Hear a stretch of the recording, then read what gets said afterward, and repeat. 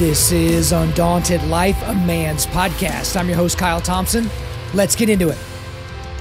All right, guys, today we've got a special return guest to the podcast. He is the one and only Phil Robertson. So he is a professional hunter, businessman, and reality TV star. He is the patriarch of the great American family, the Robertsons. He is also the founder of the company Duck Commander, and he is featured prominently on one of the biggest reality TV shows of all time, Duck Dynasty. He's also authored a bunch of books, a bunch of bestsellers like Happy, Happy, Happy, The Theft of America's Soul, Jesus Politics, and then his book Uncanceled, which is what he talked about the last time he was on this.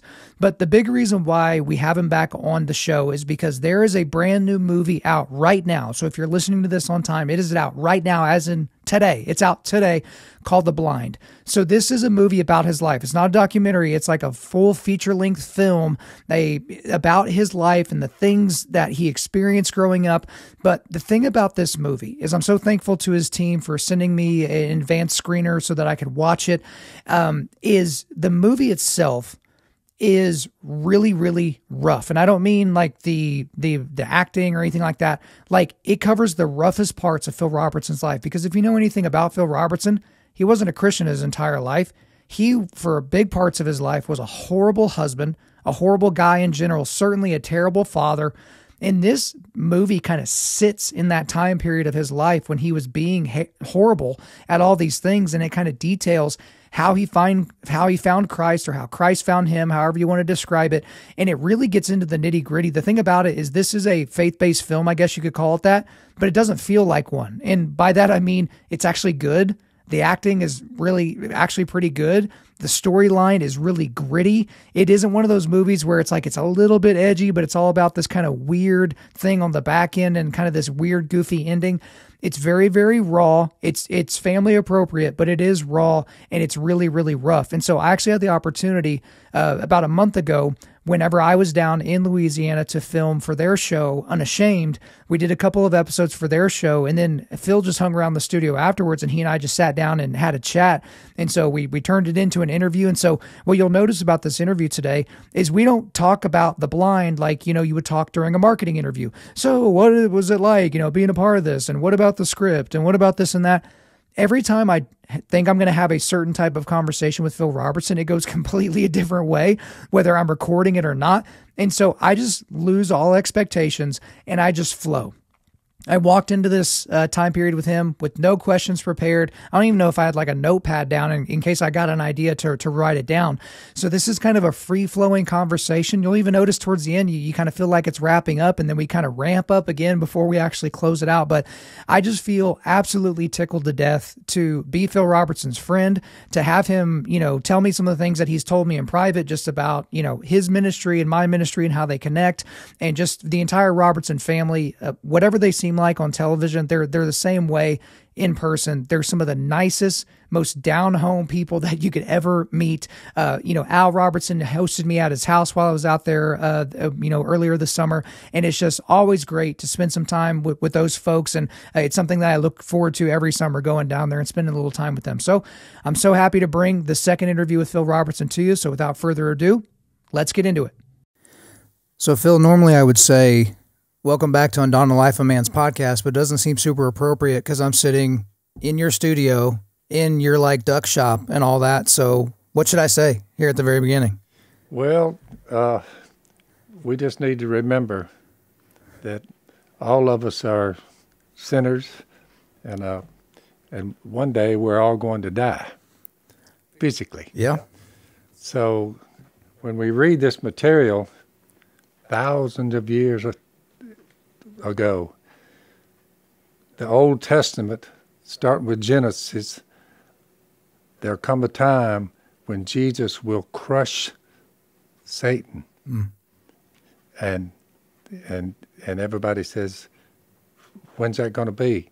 So Matthew, starting from the first sentences in the Bible, the whole Old Testament is saying to us all, Jesus is coming. Jesus is coming. When you get to the Gospels, Matthew, Mark, Luke, and John, you're jumped off of Malachi. God hadn't said a word in 400 years. And all of a sudden, people look up and say, whoa, who is that?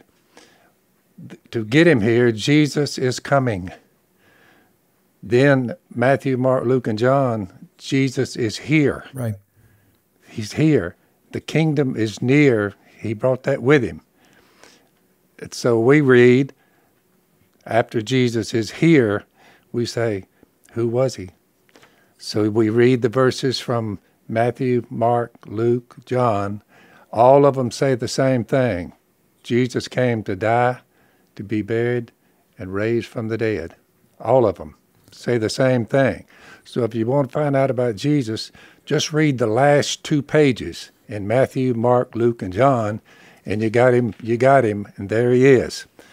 When he is saying, when the Apostle Paul is talking about what happened to him, here's what he said. I thank Christ Jesus, this is 1 Timothy chapter 1, verse 12. I thank Christ Jesus, our Lord, who has given me, he came, now the Apostle Paul, during the time Jesus is here. But that's a prelude going into the Apostle Paul, just one man's life. I thank Christ Jesus, our Lord, who has given me strength, that he considered me faithful. He was going around having people stoned to death for their belief. And he stood there and watched the whole thing, men, women, and children. This was one bad dude, the Apostle Paul, Saul. He said, he's given me strength that he considered me faithful, appointing me to his service. Even though when some of you say, I don't know, I mean, my life is in shambles, I'm not worth, that's what he's saying. He wasn't worth it either. Even though I was a blasphemer and a persecutor, killing men, women, and children, and a violent man, I was shown mercy because I acted in ignorance and unbelief. The grace of our Lord was poured out on me abundantly, along with the faith and love that are in Christ Jesus, the one he had been getting up and persecuting with everybody he saw and having people killed. Here's a trustworthy saying that deserves full acceptance. Christ Jesus came into the world to save sinners, of whom I am the worst. So here's the worst sinner who wrote most of the New Testament, right. And his background was horrendous. But for that very reason, I was shown mercy so that in me, the worst of sinners, I ran around for 28 years saying, I've got to be the worst, no good, no count person.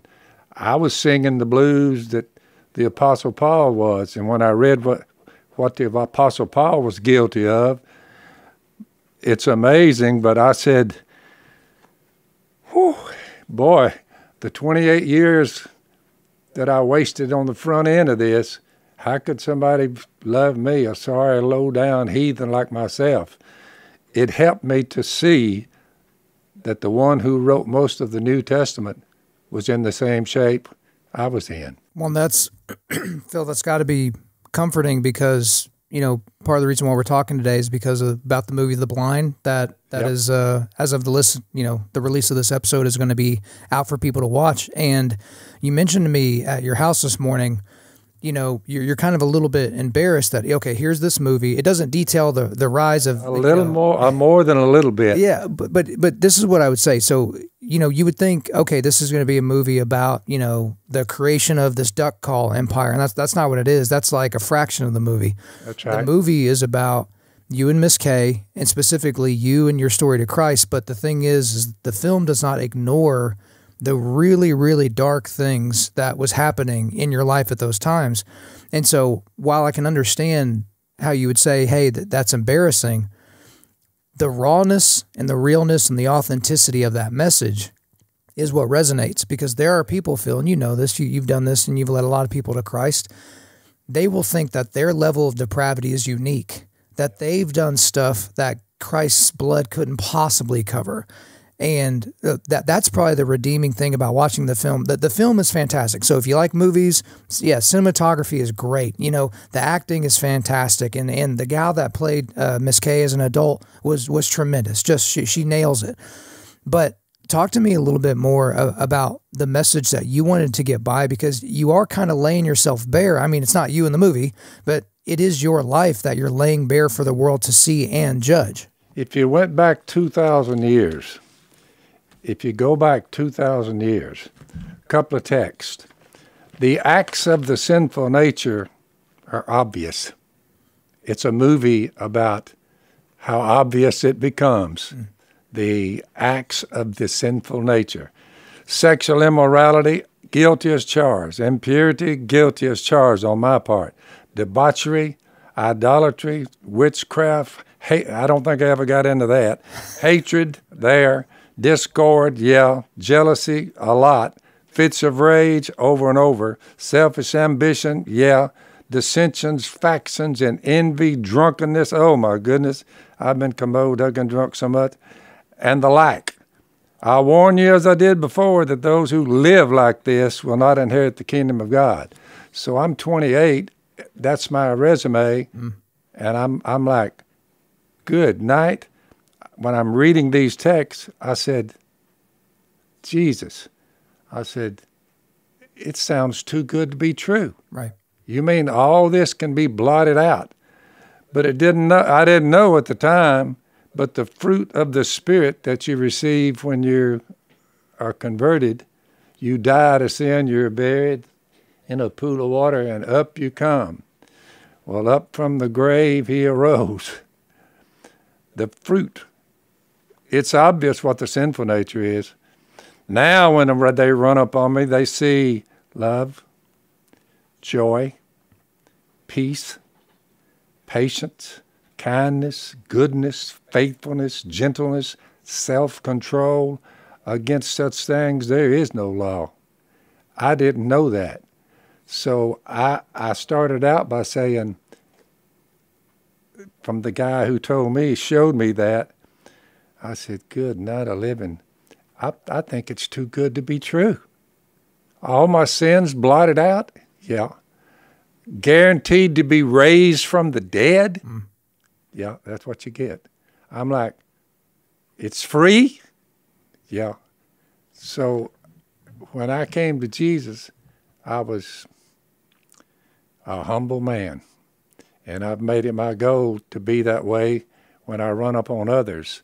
So now if you lined them up all the way down to the river, where I live right next to the river, when the backwater's up, I live in the river.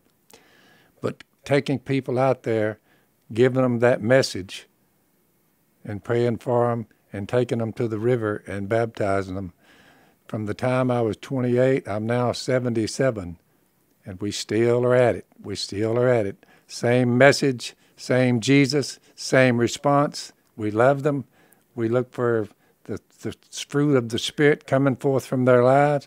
So now I went from a rank heathen to a follower of Jesus, and boy, is following Jesus a lot better than living a sinful life. Is it far better? Well, let's actually talk about that, because this is a half a century of being a disciple of Christ, not just being a Christian, because that's kind of a nebulous term that you can self-define, whatever, but you're a disciple of Christ.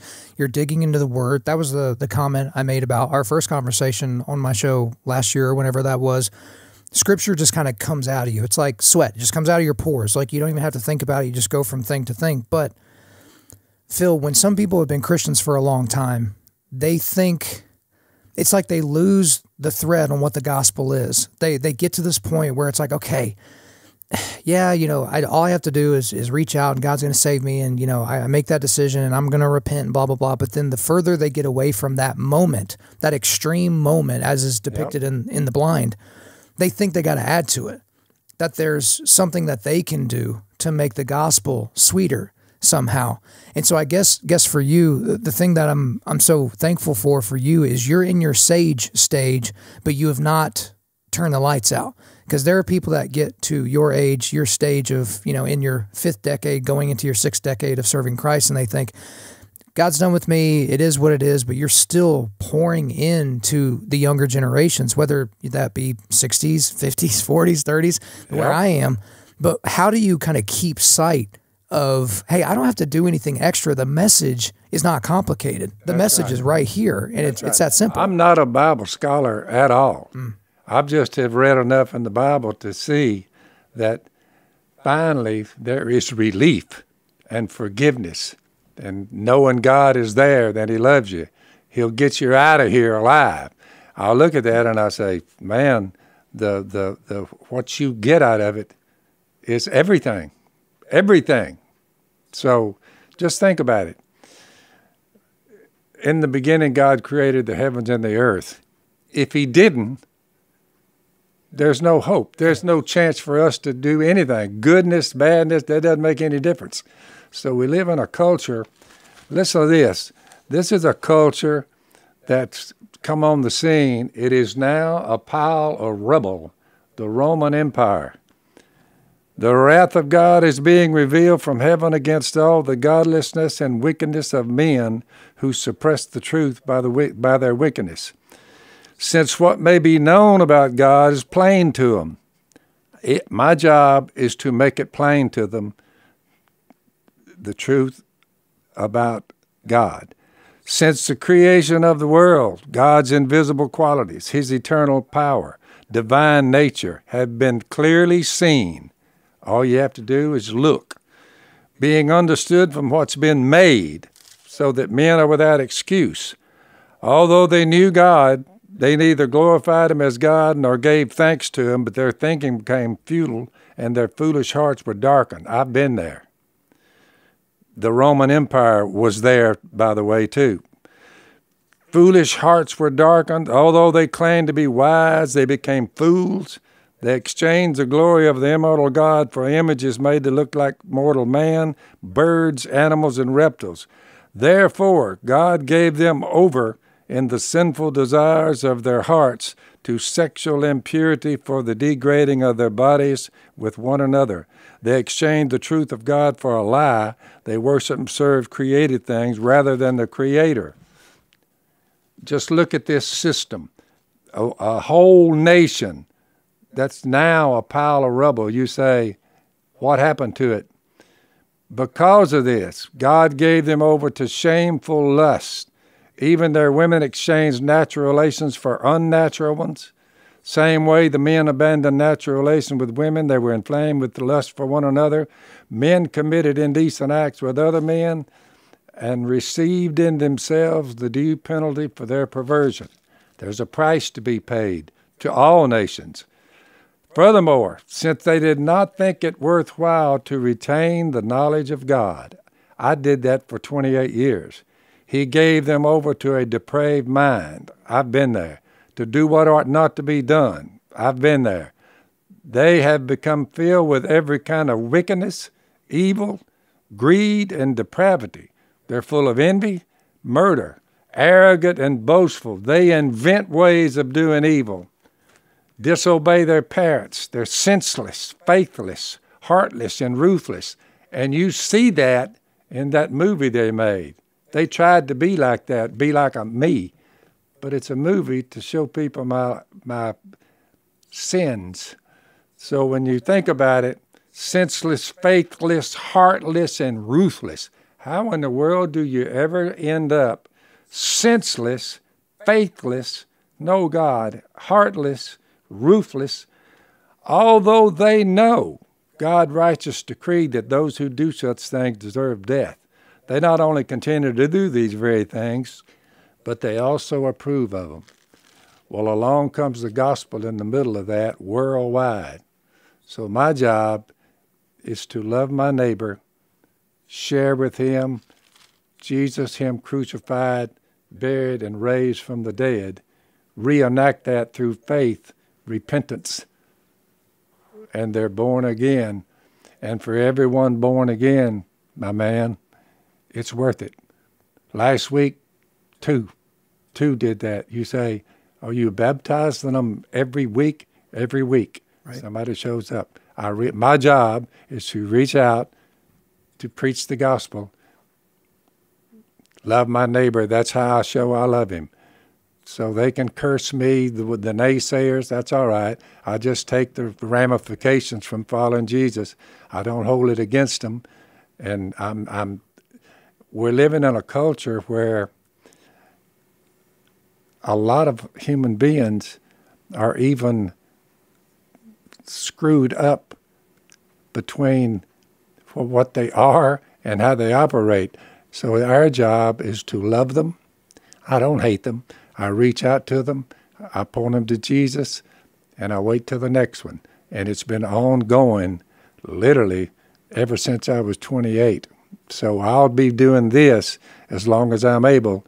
And when I'm done here on the earth, out I go. Well, and Phil, I think it's important as well. You've kept your message simple, and you say that a lot in your presentation. I remember last year when I was here, when we were going through Romans 1, which you just read from, I read this Malcolm Muggeridge quote, which is, until at last, having educated himself into imbecility, and polluted and drugged himself into stupefaction, he keeled over a weary, battered old brontosaurus and became extinct. We have so many people that are, because I'm drawn to these philosophies, and I want to study the Kalam cosmological argument. I wanted to study teleology and eschatology and different views on this and that, and amillennialism versus postmillennialism, and all. I think all that's great. But sometimes for Christians and non-Christians, you lose the thread of, well, what does the gospel say? And it's not quite so complicated. Yeah. So look, here's Jesus, and he's going to give us a marching order. And here's what he says.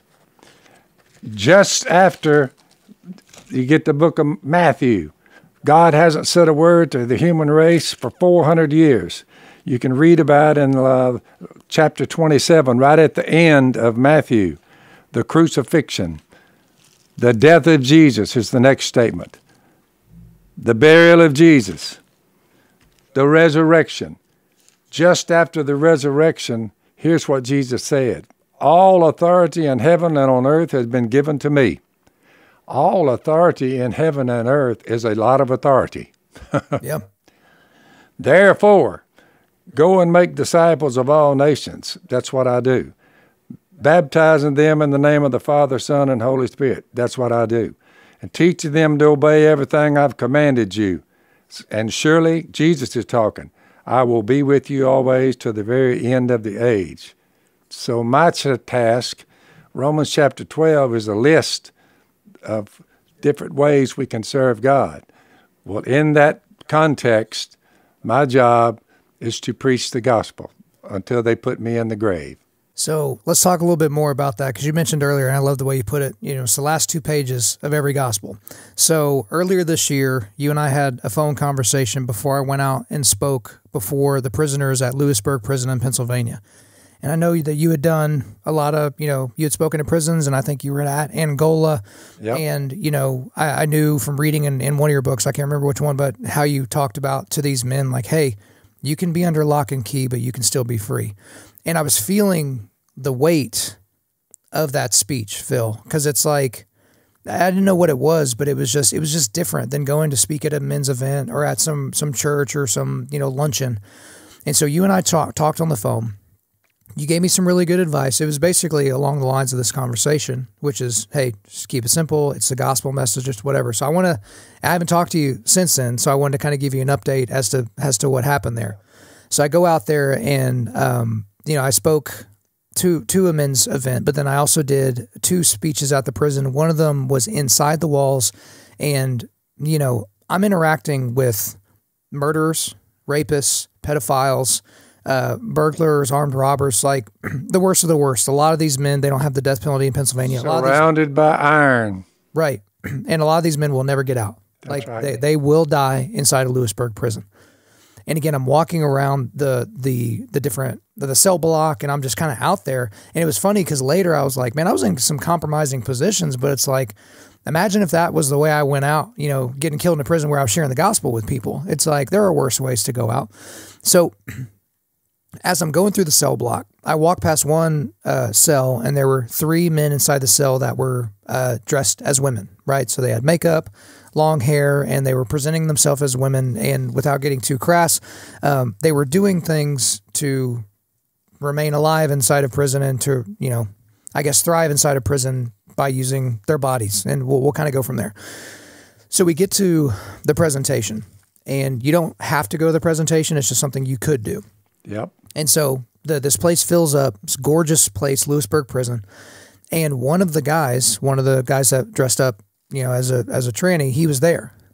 And there's a part of my speech where I talk about what it means to be a man. And I'm like, a man is a male that cultivates spiritual, mental, and physical resilience daily.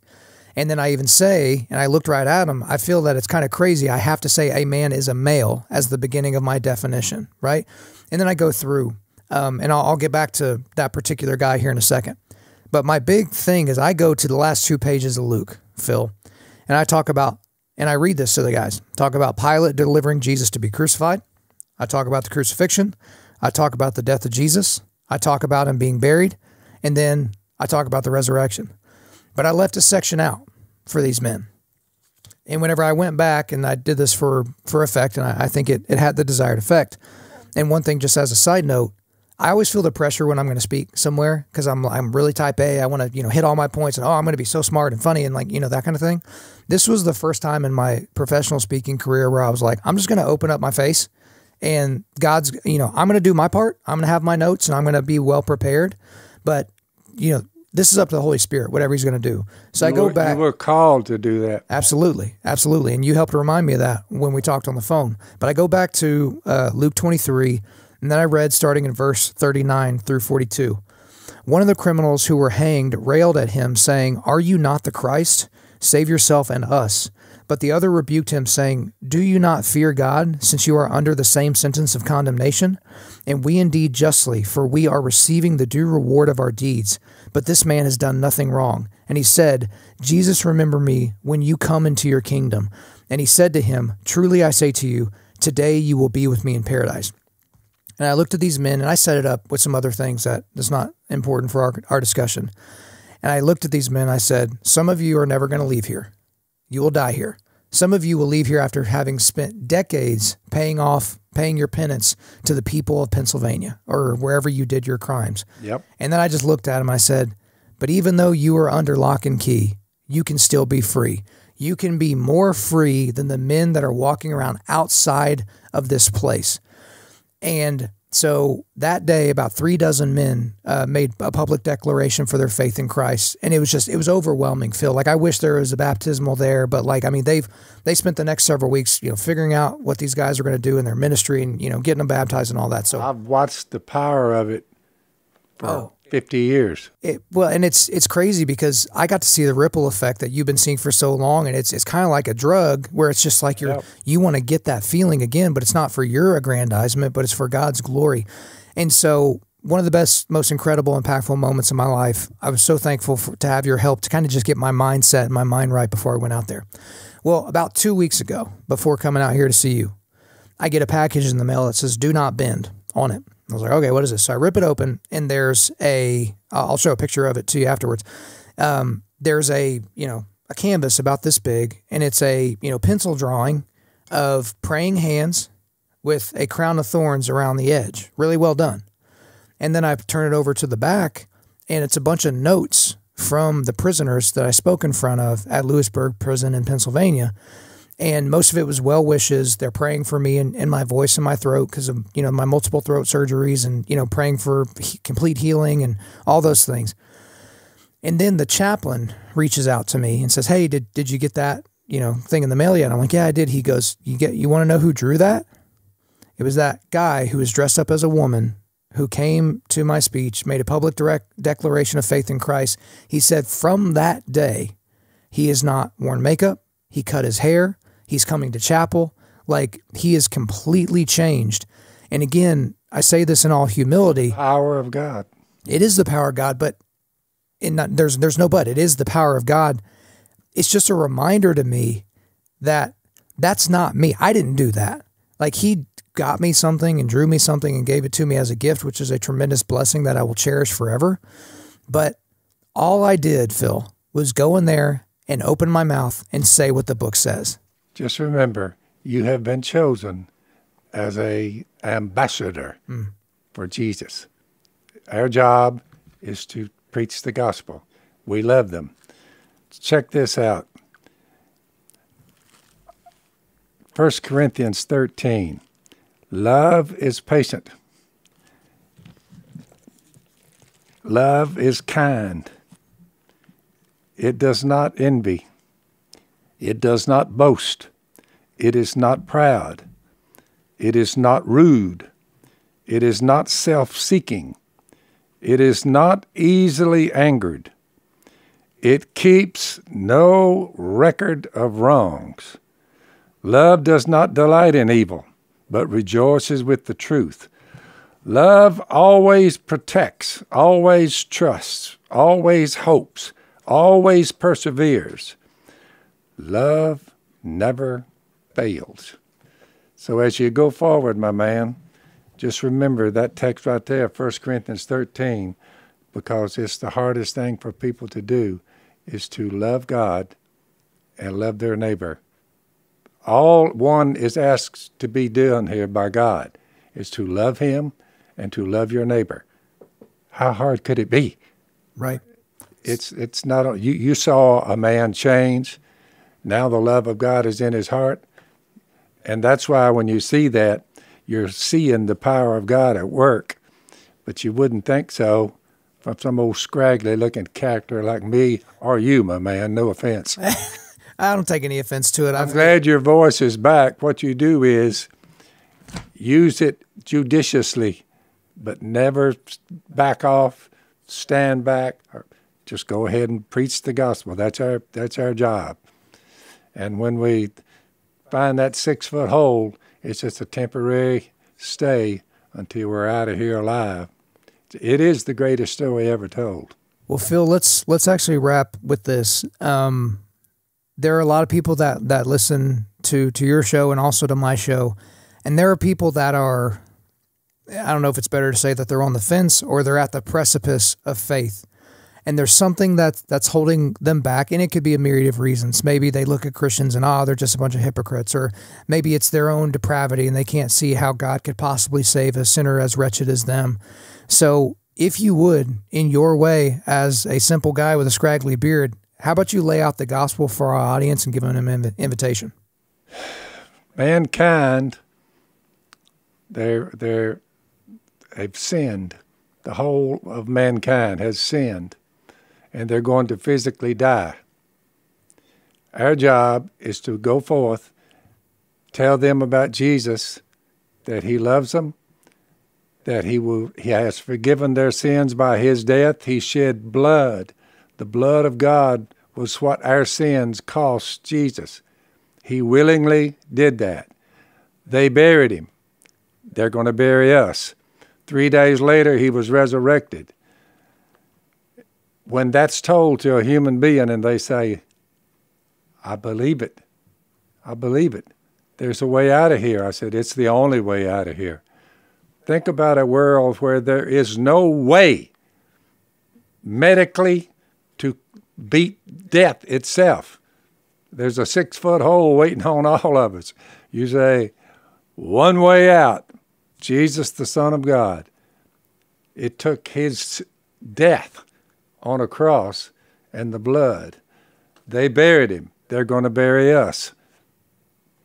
He was resurrected.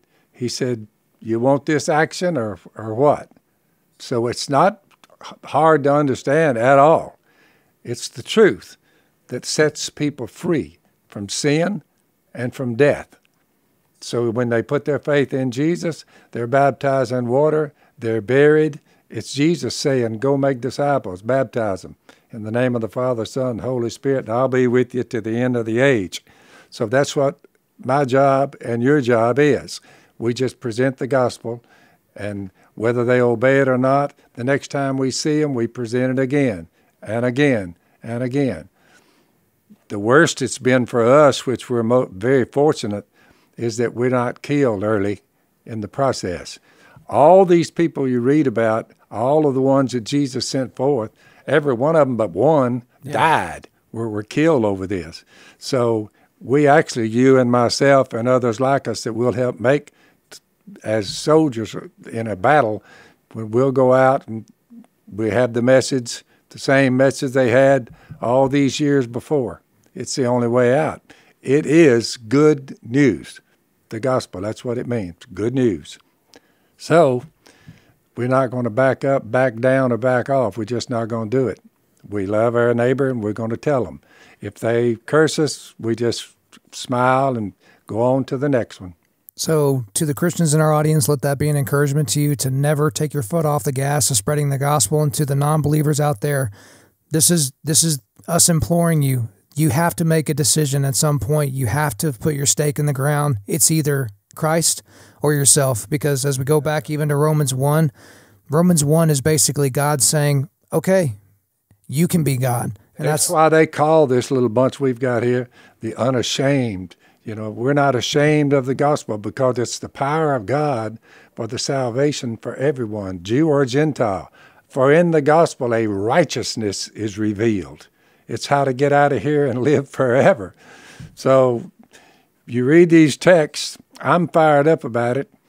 I'm glad. I look back to when I was 28. They didn't actually ask me would I do the movie. They just said they're going to do the movie. But I want everyone to remember, it was not my idea to put my sorry hide on the way. I don't even own a cell phone, so I can't look at what they're looking at. And they said, we're going to put you on, first on the big screen. And I'm like, go ahead on. I said, if we can convert one because of the movie, I said, I'll take it. Well, I think that if we convert 100, I really can take it. Yeah, I think there will be a lot of people that will be saved by this. And I know you're a humble guy and you're not big on compliments, but you have been an inspiration literally to millions of believers. You've helped convert a bunch of people. You're an inspiration to a guy like me that's just trying to follow after the Lord in my own way. And I mean, you're a rock through which a lot of ministries can I be was a commercial fisherman and we survived. I'd catch the fish out here in the river and sell them. And I told my woman, I said, I'm going to catch these fish and we're going to sell them and we'll survive. We won't have a lot of money, but we'll make it. I said, while I'm doing that, I'm going to figure out how much it costs me to go into business and build my duck calls, because I have this thing about listening to birds, and I listen to what their sounds they're making. Pintails make one duck sound. Mallards or another with teal sounds like ball pate right here, different ones. So I figured out how to sound like birds. Well, who would have thought that would go out? And I ended up a millionaire by building little devices that sound like birds. So I look at it, I said, the Almighty has been with me. He has, I never dreamed. He's shown you favor. The first year, we grossed about $8,000. I said, Miss Kay, we're on our way. And she said, we're going to starve to death. I said, no, we're not. So then the second year was 13.5. Then it was 22 gross sales. Then about 40 gross sales. It hit the 100,000 mark. We were just shocked. Everybody running in every direction. So I just looked up one day on top of it all and was blessed beyond I never dreamed blessings would come from heaven itself. But I just kept preaching the gospel. And the more I preached, the more duck calls we sold. So I just looked up one day. I said, thank you, Lord. I'm not going to stop telling everybody I can about you. So now if you lined them all up from the place down in the river, I tell them now, I said, listen, you can go to a nice warm pool of water and there are no alligators or cottonmouths. Down on the river, there's both. I said, but so far, no one's been bitten by a cottonmouth or inhaled by an alligator. But the waters are safer up here in the city. It's kind of like that old boy, that one of them movies, he said, you need to get out of these mountains, Jeremiah Johnson, and get down there and go to a town, He said, I've already been to a town. So don't you think it's funny when people go back and think that you shouldn't have been, hey, they thought you were crazy for not playing football anymore. Yeah. And look at the life that you've been able to build in the ministry that you've been able to build as well. As it turned out, I ended up being an ambassador for Jesus, which to me, I'm an ambassador for Jesus Christ. So we all are. But so we just need to tell folks, no matter what shape they're in now, there's better days ahead if you just accept Jesus by faith. Die to sin. Get it behind you. Get it in your rearview mirror, and your life will be so much better. The ones that make the cut and come to see me years later, they say, "Remember me?" And I'm like, they go back 20 years, 30, 40, and I can't remember them all, their names and all the adventures. I just go forward. The Almighty knows who they are. So it's the fuel that keeps me out there. Loving God and loving your neighbor, as it turns out, is pretty tough, but well worth it. Loving God and loving your neighbor. Look what he's done for us. We get out of here alive. I mean, it's a serious thing. It's quite the deal. Yeah, we can get out of here alive. One thing for you, Phil, is you've got a lot of gas left in the tank, and you got a lot more gospel left to spread. I'm just happy that you've taken a little bit of time to spread with us, and I just wanted to thank you to your face again for helping get me set up for those men at that prison, and that's something. I wish you well. I wish you that God will put his hand, and he has, on you as you march forward. We in this thing together, brothers. All right. Thanks, Phil. There you go, guys. I hope you enjoyed my time with Phil Robertson. But before we let you go, we are going to do a quick resilience boost. At Undaunted.Life, our mission is equipping men to push back darkness with content that forges spiritual, mental, and physical resilience. So the only link I've got for you today is a link to the Blind website. So if you need to find a theater near you that is showing it and buy tickets for you, buy tickets for your group, for your church, whatever, you can go and check it out there. Thank you guys so much for listening to this episode. Wherever you're listening to this, please subscribe, rate, and leave us a positive 5-star review. If you want me to come speak live at your event or on your podcast, just shoot me an email to info@Undaunted.Life. That's info@Undaunted.Life. Follow us on Instagram and like us on Facebook, and check out our website for everything else, including how to donate to keep more content like this coming your way. Just go to www.Undaunted.Life. And also, we want to thank the band Holy Name for allowing us to use their music for our content. The music on this podcast is their song Perpetua, which is off their self-titled debut album on Face Down Records. The links are in the description. I'm your host, Kyle Thompson. Remember, keep pushing back darkness, keep forging spiritual, mental, and physical resilience, keep seeking the Lion of Judah.